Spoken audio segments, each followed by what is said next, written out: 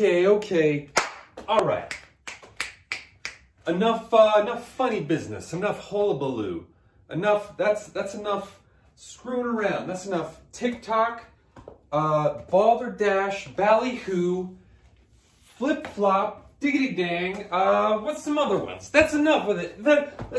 I've had enough of this. Okay. That's enough. It's time for another VHS boy. I know. And I've had about enough of this. Sliding into my DMs, Josh, you're my favorite channel. Josh, I can't live without your posts. Your content is my lifeblood.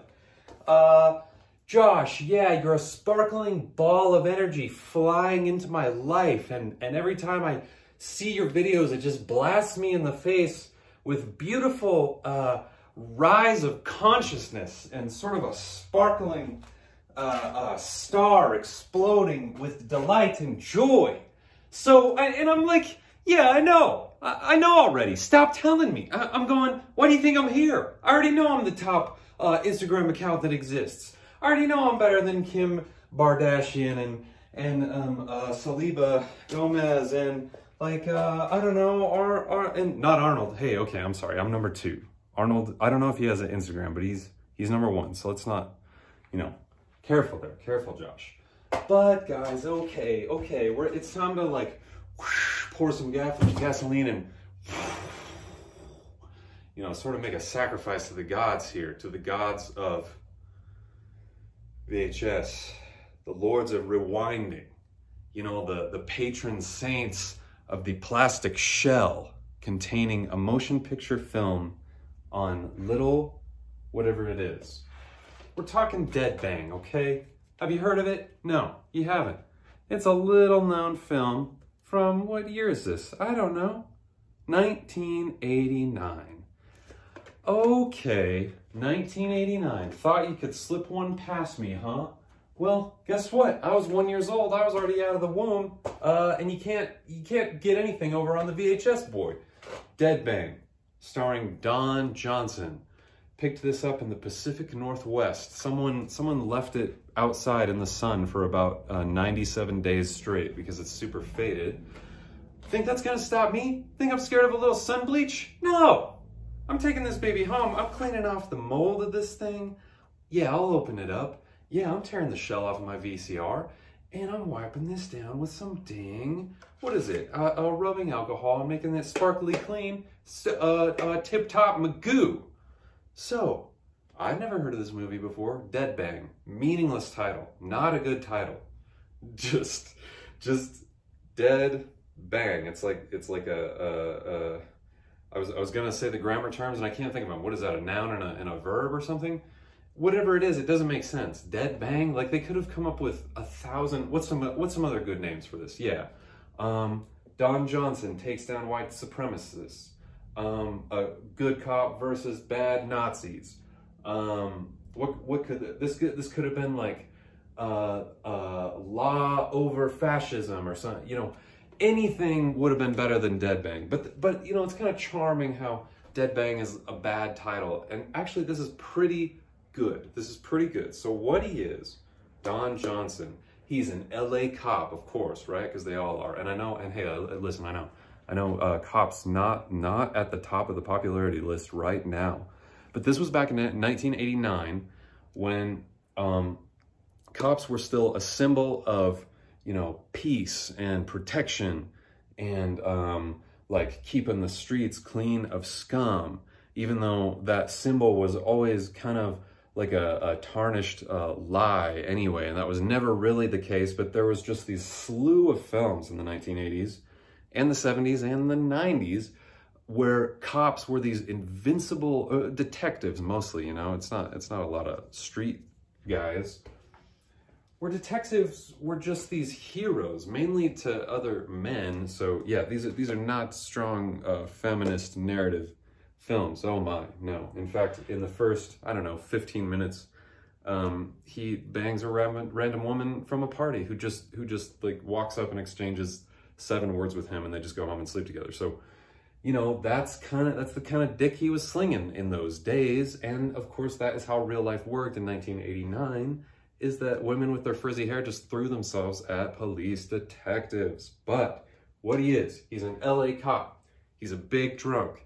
He's in the middle of a messy divorce. He wants to see his kids. This movie takes place over Christmas Eve and then Christmas, and then it gets kind of fuzzy because they just sort of forget about that narrative.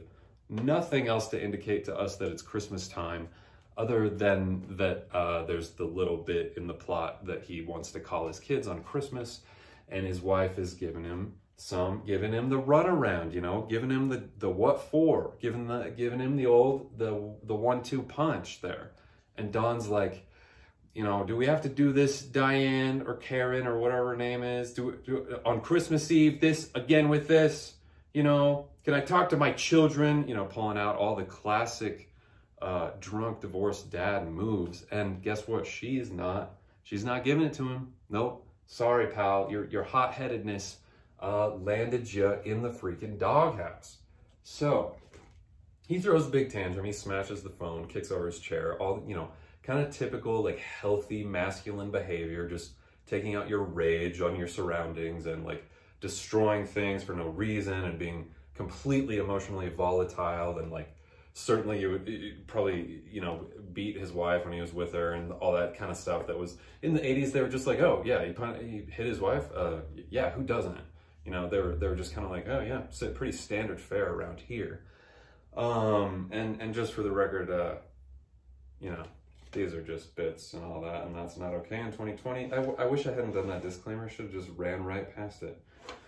John Frankenheimer, I looked up what else he directed, don't remember. Anyway, that's fine. But what he's doing is, okay, so this movie, this is actually kind of relevant to our times. This movie begins with a white supremacist piece of shit holding up a gas station, and there was an elderly black man behind the counter, and we get the little sort of insert shot of this guy's, the white supremacist's tattoo of the SS, and you sort of know from the get-go, all right, this guy's values are very askew, and he's out to do no good. So, and he sticks up a gas station and blows away this black guy for no reason at all, and yeah, he uses the word that we're not supposed to say. And that's no good. That's no good. But here's the thing. They're portraying a racist as a racist. And they're going from the get-go like, yeah, this is not good in 1989 or at any time. Hey, let's not do this. This is clearly the bad guy from the beginning. And they're painting him in a terrible light, and he immediately goes out and shoots a cop. So, yikes, I'm kind of sweating a little bit at how apropos this is. But listen, the point of the story is that Don Johnson is going, he uncovers a sort of gigantic ring of white supremacist piece of shit guys, and he is going to take them down. Initially, the case starts small. He's chasing after this one guy because he's got a vendetta because he took down one of our own, you know? And he chases him across the country, which is absurd since police don't leave their jurisdiction and chase one criminal 1,500 miles across the country. At least not that I'm aware of, but in the sort of spirit of this film, you just believe that, like, Don Johnson has got a vendetta against this fella, and he's not stopping until he's got him, you know, in cuffs or under the freaking 6 feet under.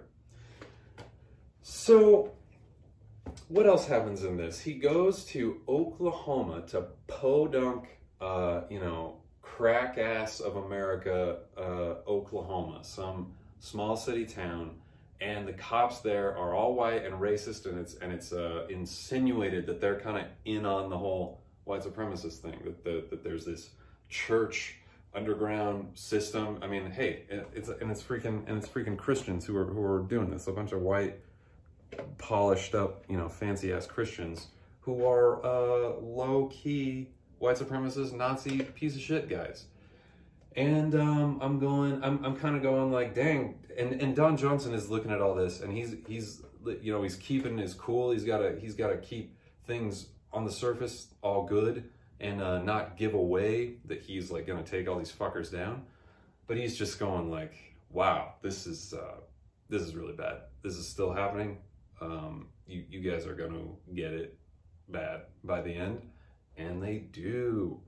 But yeah, so I'm kind of going, hey, Don Johnson, Detective, what is it, Jerry Beck, like we could kind of use you here in 2020 to sort of single-handedly take down the slew of, you know, take them down with a shotgun, 1989 style, just blow them all away. And also, by the way, let's not, you know, don't blow anybody away, and that's a joke and everything, but also kind of like, you know what I mean. Okay, touchy, here we go. And let's just remember that this is all jokes and everything. And actually, this movie's pretty good.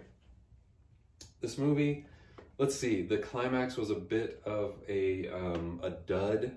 And there's a lot of things that just do not make sense in this, which is that they play that both this underground Nazi group is extremely interconnected and powerful and like really organized, except the bad guys that he's actually chasing are just doing like petty crimes. They're robbing bars and gas stations for like a couple $100, and those two things just don't really go together. And of course, the thing of him being like a traveling detective, there's a lot here that doesn't make sense. There's this FBI agent that just flies into whatever city Don Johnson is in as he's on his road trip, just as if the FBI would ever care that much about like one murderer that he's tracking down. So anyway, you know, there's some stuff probably written by a guy who doesn't really know how police work or how that all goes. But, you know, it was pretty good. It was pretty enjoyable. I mean, I love, there's something so comforting about these old police movies, and just present day issues aside, there was something comforting about how these characters, even though they're wildly sensationalized and just fictitious, they were always in control, and they always, in any situation, they weren't scared, they weren't stepping down from what needed to be done, and they were taking care of business. And there's something very, like, sort of, something comforting about watching that it's almost like comfort food, where you know what you're going to get just about every time.